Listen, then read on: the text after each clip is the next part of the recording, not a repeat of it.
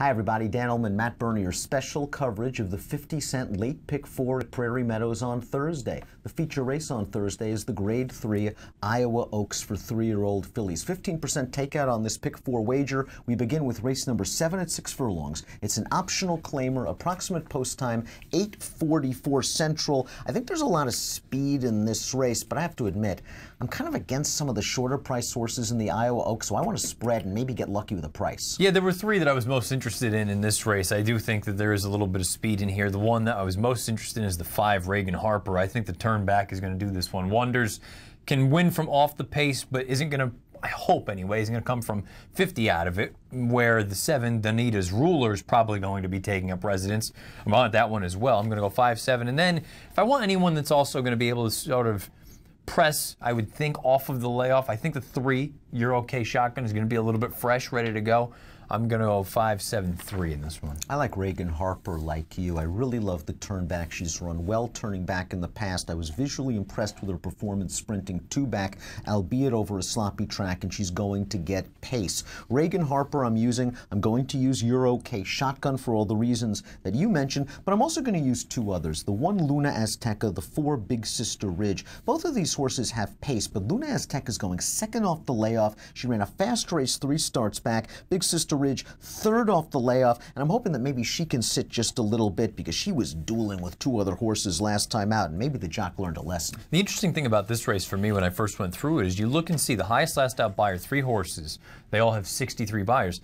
The majority of the rest of their page is considerably faster than that. So, you know, if you're just one of those people that looks at it and says, well, can they run a 63? You're probably going to need to run a heck of a lot faster than a 63 if you're going to win in here. So you like the 5 and 7 mostly in here, and maybe you'd use a little bit of the 3 as a backup. I'm not sure how I'm going to use this from a Ticketmaker standpoint, but the 4 horses I definitely am using in some fashion are 1, 3, 4, and 5. Race number 8 is the supporting feature on the Iowa Oaks card, and it's the $100,000 Saylorville Stakes for fillies and mares going 6 furlongs. Now, where the last race, the first leg of the pick 4 had a lot of speed, I'm not sure if there's a ton of gas in here. Chantelain's going to show some speed. You know she'll be forward. Can she take these gate to wire for Asmussen and Mike Smith? You know, it's possible, but there's a part of me that looks at it and says the only way that a horse like Ms. Biz can win is by going right to the front. So maybe they don't go gangbusters early, but I do think that those 2 horses drawn directly next to one another, I think they're going to make it honest enough anyway. I want 2 horses in here. I want the 7,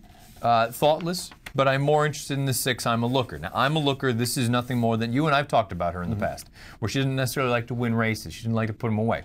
If Brad Cox was able to turn Green Mask into a killer, who he was a little bit on the soft side, if you will, and now all of a sudden he likes to just go and finish races. Always talented, but he goes now and he finishes the deal. I'm hoping he can do the same thing with I'm a Looker. She's always been talented, but we just need the killer instinct. Green Mask has got it now.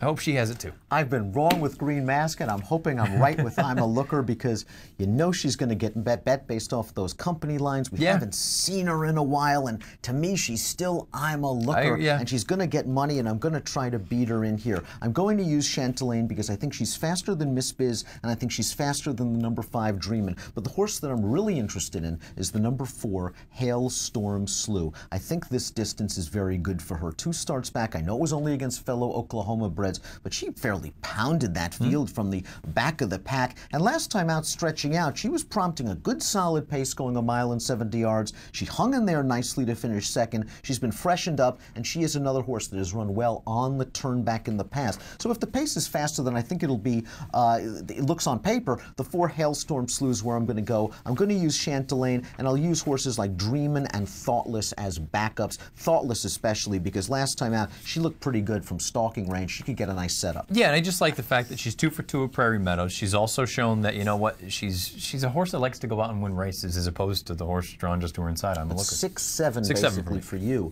in race number 8. The 3rd leg of the 50-cent late pick 4 at Prairie Meadows on Thursday is your DRF.com formulator race of the day. That means if you head on over to the race of the day event page on DRF.com, you'll be able to download free formulator past performances and get our in-depth analysis video for the race. From a pick 4 standpoint, I'm using my 2 top selections. The 2 Pinch Hit, the 3 Shane's Girlfriend, the 6 Natalie's Mischief is a C at a big price. I'm only using 2 in here. I'm going to go with the 10, the horse that I actually like Swing and Sway. I think she could work out a good trip, and I wonder if she's going to be that horse that I feel like this is an opportunity for a few horses that maybe they could just burst onto the scene. I'm not saying that they're going to be grade 1 caliber, but maybe this is the kind of race where somebody, maybe it is Natalie's Mischief. Maybe she's the one that kind of just punches through, wins this thing by 2 or 3 lengths. I'm going to use the 10, Swing and Sway. I'm also going to use the 5, Ever So Clever. I think in many ways, she's the horse to beat. I think there's going to be an honest pace, and she's going to run at the end. I agree she's the horse to beat. I have to admit, I've never really been a big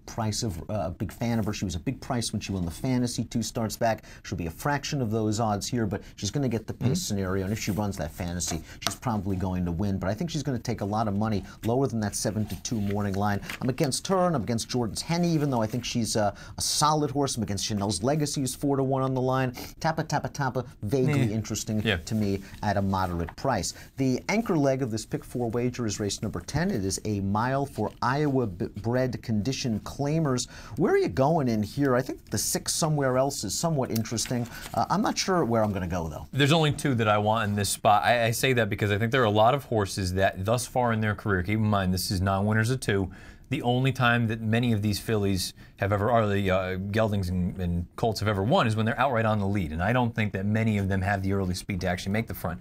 Whereas with the 4, Call Me Mr. Mister has at least shown the ability to sit most recently. And I understand a lot of people don't like the class hike going from maiden to now facing winners. Guess what? When you're facing winners that don't like to win races, it ain't that big of a jump in class. And I also like to stretch out. And it's kind of the same idea with the 6 somewhere else. First time stretching out in distance has already shown that he can sit a little bit. And it really, okay, 2nd and 3rd, 6 from 11, that's a little bit worrisome. First time stretching out, I think that helps.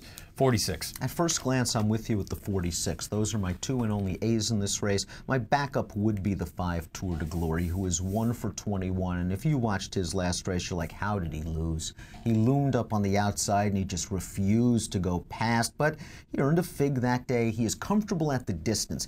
If the 4 and the 6 had earned these races and had run these races around 2 turns, I would probably be comfortable leaning on them, but I will use the 5, Tour de Glory, who does seem at least comfortable at this distance, although not a prolific winner, as my backup. It's a fun sequence at Prairie Meadows on Thursday evening. Races 7 through 10, 2 stakes, including the Grade 3 Iowa Oaks. An approximate post time for the first leg, race number 7, 8:44 Central. Best of luck.